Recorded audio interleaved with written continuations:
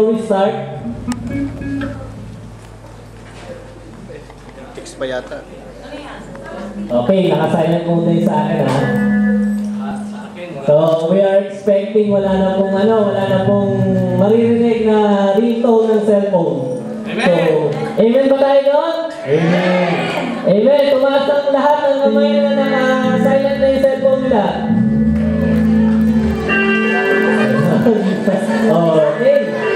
Brothers and sisters po na nasa likod, pwede po natin i-occupy yung nasa harapan. Mas maganda para yung mga late comers po natin, dyan na po sila uupo. Thank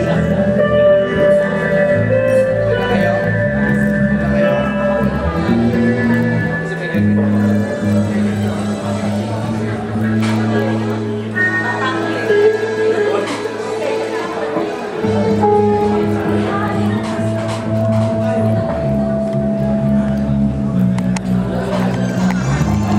Ayan, punta po tayo sa harap. Huwag po kayo mahiya. Welcome po namin kayong lahat.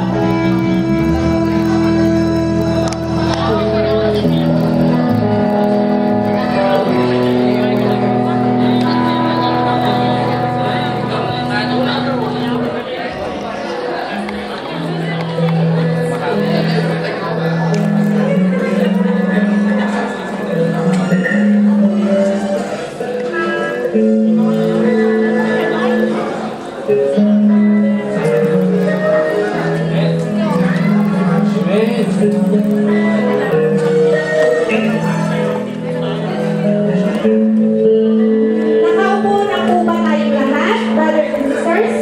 Yes. Di pa yata. Nasa likod, nakatayo pa. Marami pang nakatayo sa likod.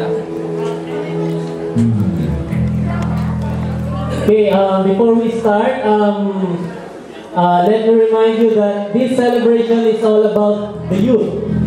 So maybe nagtataka kayo bakit ganito suot namin. So we dress like a youth. So I feel like a youth. Actually, I still feel like a youth. So feeling ko bata pa rin ako. Kahit medyo na lang. And everybody must be real young and youth. So sino ba dito yung feeling youth? Can you please raise your hand yung mga feeling youth?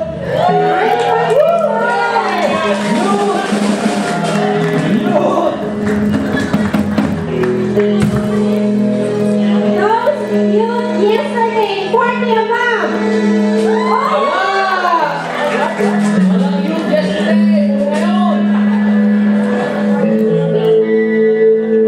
Actually, it's all about the youth. So, it's all about the young generation. We will celebrate about this International Youth Day. So, pasit po doon sa mga medyo may edad. So, we respect you, but this night is for the youth. So, we will focus more on the youth. So, sabi mo, pero ginagalang po namin kayo. Ginagalang po namin kayo. We owe our respect to all of you doon sa mga medyo may edad. Walang may edad dito. Okay lang. Naintindihan. So, are we going to start now? Are you ready? Shall we start? Yes, okay. Good evening, viewers of today. And future of tomorrow. So, we are celebrating International Youth Day. Before we start again, gusto ko makita yung mga 35 below. Raise your hand please, 35 below. 35 below. So, doon naka-level yung youth. 35 below. Yesterday's youth, 40 above. Wala, because life begins at 40. Okay, so as we celebrate International Youth Day, so before we start, I want to ask you a question. What is this celebration all about? Ano ba yung ibig sabihin ng International Youth Day? Does anyone of you have an idea? What is International Youth Day? No idea. So actually, International Youth Day, it's all about building the next generation. So that's why these are the youth. It's building about the next generation. Because all those youth, sila yung magiging future leaders natin. Future pastors, future workers. So that's why we have this International Youth Day. So churches, see, you can't plant a church without factoring in the youth. The youth brings life, energy, and enthusiasm. That's right, bro. The Bible says, Ecclesiastes 11:9, rejoice, O young man, in your youth. Walk in the days of your heart and the sight of your eyes. And it was quoted on Psalm chapter 22, 30, 31. Future generations will serve Him. They will speak of the Lord to the coming generation. People not yet born will be told, the Lord save His people. And now this is the time to welcome all the active youth.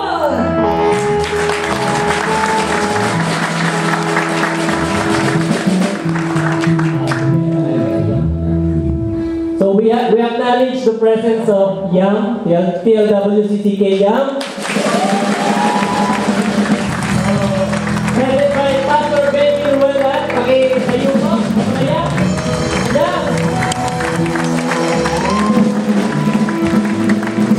Bakit? OIC One in Christ, headed by Pastor Paul and Brother Arnel Baluyo. Can you raise your hand, please?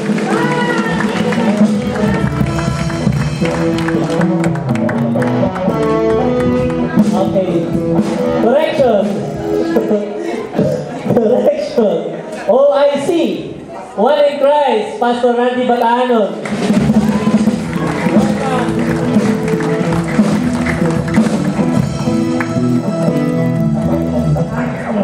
We want to acknowledge also the presence of JCP Jesus Christ Fellowship.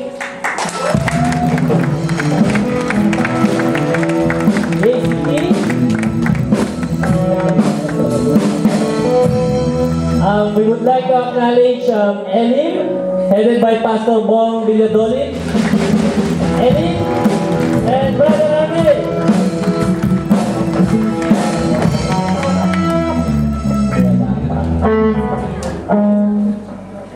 We welcome each and every one of this hall, Logos Church in Kuwait, Headed by the pastoral care of the energetic Pastor Ray Bustamante.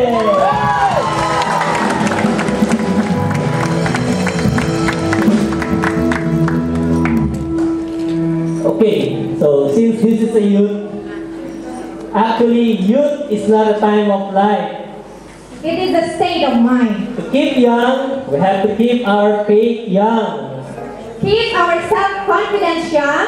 And keep our hope young, for youth has no age. Okay, bumawin tayo sa maganda. Wala nang youth.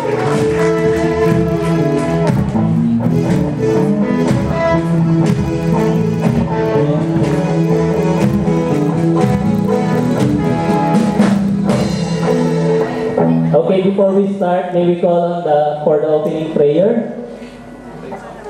Opening. Okay. Okay, opening song na. Praise and worship team. Talagang yun sila, nag-aapura sila. Hindi kalimutan yung opening song. Welcome, bro. Tayo natin tumayo. Let's all stand because it's time not just to sing, but to worship God and praise Him. Amen. Meron na akong comment kung sinabi ko tayo pakita ko dun sa mga medyo edad. Ano? Ang nakikita ko, I see a lot of youth today. Ang nakikita ko ay mga kabataan. Yeah, because yung ulit sinabi niya, youthfulness is a state of the mind. Well, I like that. I like that. Ayaw mo yun? Youthfulness or youth is a state of the mind. You know what? If you believe that life begins 40, yung iba sa inyo hindi pa sinisilang. Di ba? Amen? Amen ba? And you know what? There's a man in the Bible that he thought he was a youth, a member of the youth group, when he was 80. You know who he is? Si Caleb. He started conquering the mountains of Canaan when he was 80 years old. Imagine that. And how old are you, my friend? Ilang taon ka na ba? Hihintayin mo ba na ikaw ay mag 8 years old before you conquer all your mountains? It's time to celebrate. Amen. Today is a happy day. Let us praise the Lord. Hallelujah. Come on, let's enjoy the presence of God. Let's praise Him. Yeah. Let's praise Him. Oh Lord our God, we are here today to praise You and praise Us. Because today is a happy day. Heavenly Father, we implore You, Jesus Christ, our Lord.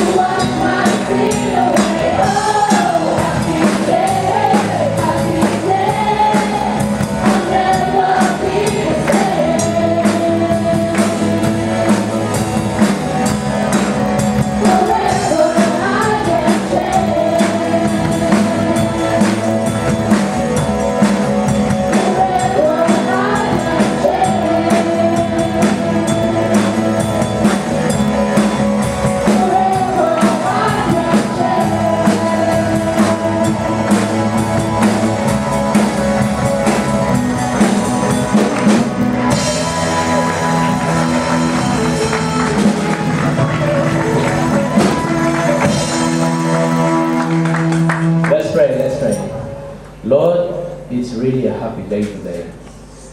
And we're so happy because you were made sad so that we will be happy. Thank you for your life, Lord. Salamat po, Panginoon. Today, we will just celebrate youthfulness, the peak of our strength, the peak of our productivity. But in this time, Lord, that we will give our hearts to you and all of our lives to you. Because youthfulness is yours. You have given us this strength. You have given us these skills. You have given us all these good things in our youth, Lord, and we thank you for this. And we thank you for the youth from all over Crete and from the other churches, Lord. I pray that we will just have a spirit of unity and bonding in worshiping you and praising you and in fellowshipping in your name. We will be together because you are the God of the youth. You are not only the God of the elderly, you are the God of the youth, and we love you, we praise you for that. Lord, bless all of us today as we come and as we continue to praise you and worship you. Let that strength remain in us, regardless of that age may come, we will still be strong because you make us strong. Hallelujah. In Jesus' name we pray. Amen.